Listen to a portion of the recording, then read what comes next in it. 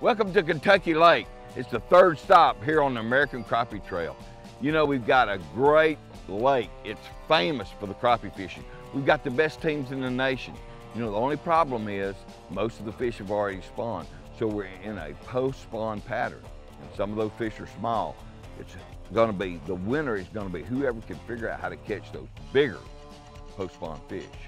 So whatever you do, get ready for the weigh-in at 2 o'clock on the American Crappie Trail.